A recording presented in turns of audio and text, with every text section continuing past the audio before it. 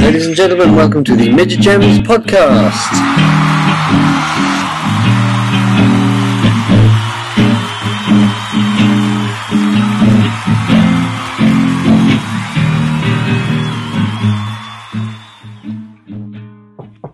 Come.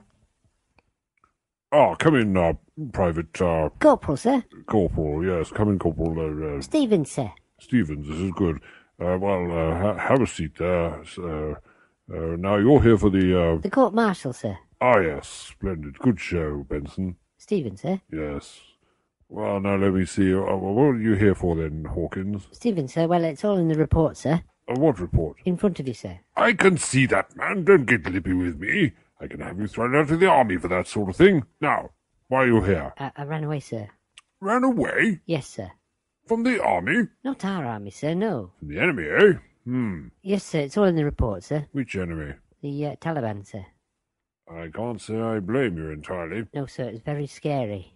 Well, now then, what do you want me to do about it? Well, sir, I'd like a pardon. Pardon? Yes, sir, I'd like a pardon. On what grounds? For being scared, sir. Cowardice, eh? No, sir, just being scared. There were hundreds of them. So you didn't want to be shot then? No, sir, that's why I ran away. Ah, yes, I see. Well, Johnson, if we make an exception in your case, the rest of the men might get ideas. Rest of the men, sir? Yes. But... What? I was the only one there, sir. Really? Well done. Would you like a medal or something? Oh, yes, please, sir. Jolly good show.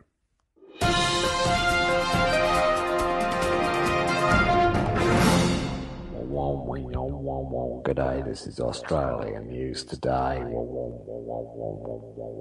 First up, we're a bit annoyed about the cricket. In other news, bloke's been bitten by a bloody shark up in Wollongong, which is a bit of a surprise, because it's a sheep station. Police say it could have been a dingo. They're going to investigate and report in the morning. As soon as I've had a few more beers. It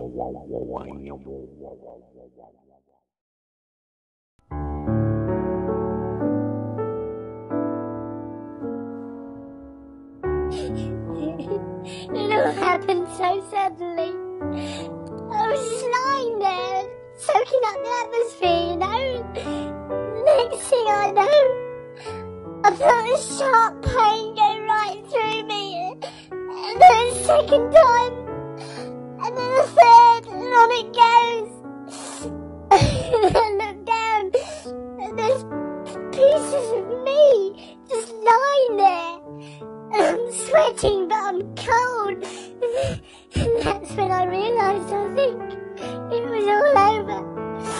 I was never going to be whole again. That was the day I died. I don't like being a cucumber.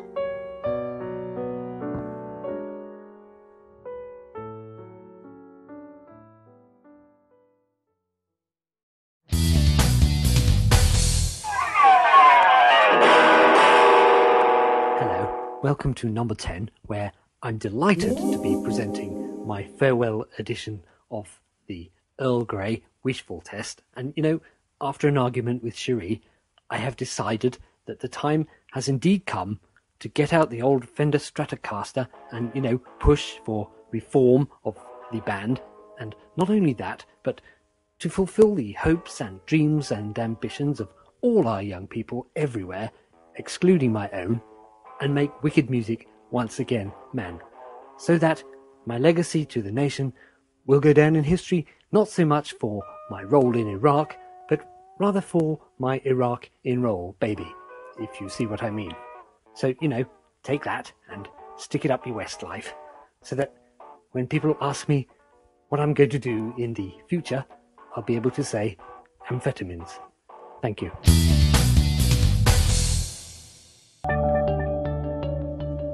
Now, slightly disturbing scenes as we go undercover to investigate the cheating of old age pensioners. Hello, Mr. Robertson. Yes, Hello there, sir. You all right? yes. Excellent, excellent. Just a quick call. My name's Sir, and I'm calling from Scabby Irrational about the security of your bank account. My bank account? That's right, sir. I don't have a bank account. Oh, I keep it all under the mattress. oh. I'm 92, you know. Oh, well, as I said, my name's Sir, and I'm calling from inside your mattress. Oh, yes, what's that about then? Well, it's about security, sir. Oh, Yes, sir. I'm a bit worried that having so much cash in your mattress, well, it doesn't really make for an easy night's sleep, does it? Sleeping on top of how much was it? 28,000. 28 grand, really. Your life savings, is it? Yes. Oh, well, I just wondered if you'd mind if I pop round sometime soon to speak to you about it, maybe this afternoon. No, I can't this afternoon. I've got to go and sign for statutory maternity pay and job seekers allowance.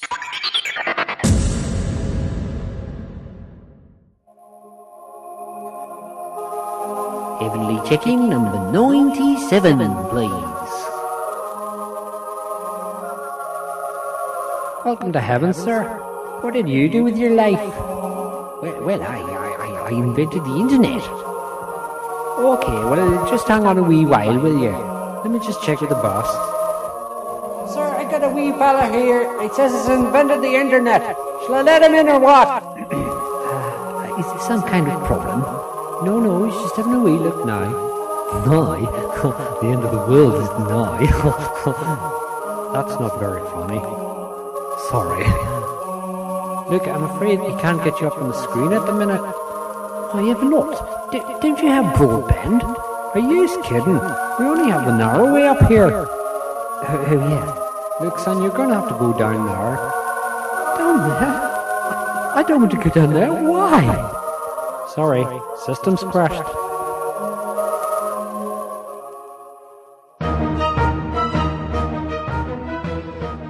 Drab banal with that report there. And so to our main headline, and the government have revealed today that there is the threat of danger. So how worried should we be? With me in the studio is Professor Frankly Ratherdull of the government think tank. Professor Frankly Ratherdull, how worried should we be? Good evening. Well, not as worried as you suggest, frankly. So how worried, in fact? Well, it's not as dangerous as, say, a savage tribe of highly contagious cannibals led by George W. Bush having a bonfire party in a dynamite factory teetering on a crumbling cliff top in 1920s Chicago. Yes, but surely a warning such as this from the government must be taken seriously. Well, the threat of danger can, of course, mean a dangerous threat, or it could simply mean that the government are worried. Forgive me, Professor, but the public surely have a right to know the extent to which they should be worrying. Indeed, and I am trying to tell you that in this particular instance the worry should not be as significant as, say, one's football team going into administration, as one stares forlornly at one's overdrawn bank statements through the narrow gap in the jumbo jet door, as the cabin stewards are serving fox stew to one's fellow passengers, who happen to be animal rights protesters. Yes, all right. So let me get this straight. You are saying that we shouldn't worry very much at all, even though the government are saying we should. Not at all. I'm saying we should be alert to the threat of danger, but not worrying. So in fact you're saying, you the government think tank, you're flying in the face of government advice and saying we shouldn't worry at all. Exactly. I mean, it's not as though the public are faced with an invasion of rabid locusts intent on stealing their pension funds, only to squander it all on tat. Yes. As a responsible organisation, we have to keep a sense of perspective about this, Professor. As you know, we are often accused of bias, so when the government say we ought to be worried, it's our job to invite guests such as yourself to explain how worried we should be. Surely you can understand that. But the government have not said we should be worried. They have merely pointed out the threat of danger. So that's it then. You don't agree with the government whose tank you think in? No, I can't speak for the government, but I can tell you that I would only be worried if the threat of danger were proved to be as worrisome as, say, Bin Laden getting a job at McDonald's and serving up an unwashed salad with traces of raw egg that had been laid by a genetically modified hen, purchased with rubles stolen from the mafia. Yes, all right, Professor, I have to stop you there, thank you. Now to our next item. According to US scientists, there are only enough oil reserves to last 1 week.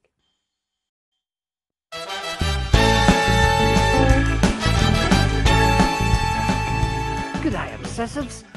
I'm Alex Tweezer, the people pleaser, and over the next 5 days, I'm going to be giving helpful handy hints on everything from washing the car to cleaning the dashboard and avoiding getting those grease spots on the brick drive. Now, I've had a letter here from Mrs. Betty Rich of Upper Gates in Sydney, and she wants to know how to stop dust accumulating on her wheel arches. Well, I'm not an expert, but Betty, if you don't take it out of the garage, you won't have the problem. But if it does get dusty, hose it, hose it, hose it.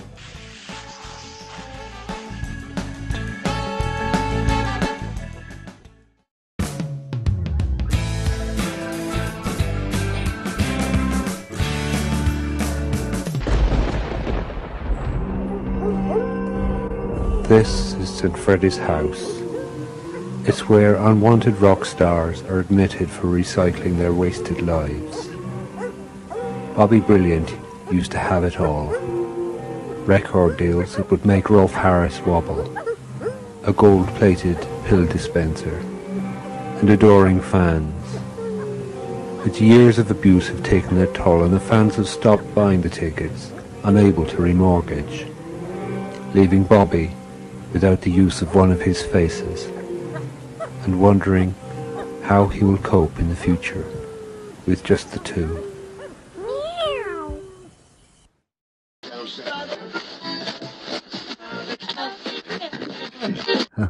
Okay, you're tuned to Capital Continental, RKPMZ, LRMS, 707, 4892.302. For the next 5 hours, we'll be taking your calls on your relationship difficulties. And with me in the studio is Dr. Judith Hormone. Welcome, Doctor. Good evening, Byron. How are you? I'm good. We've got Phil here on line 1. Good evening, Phil. Yeah, man, this is Phil. Okay, Phil, do you want to talk to the good doctor? Yeah, sure.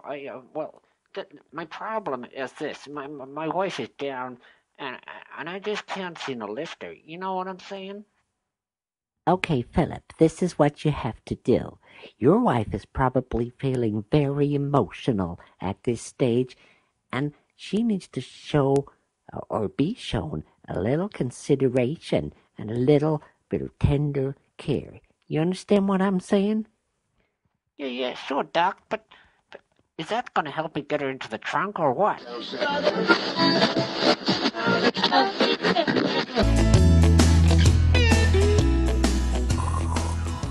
So, Mr. Presley. Not actually dead then, eh? I can usually tell.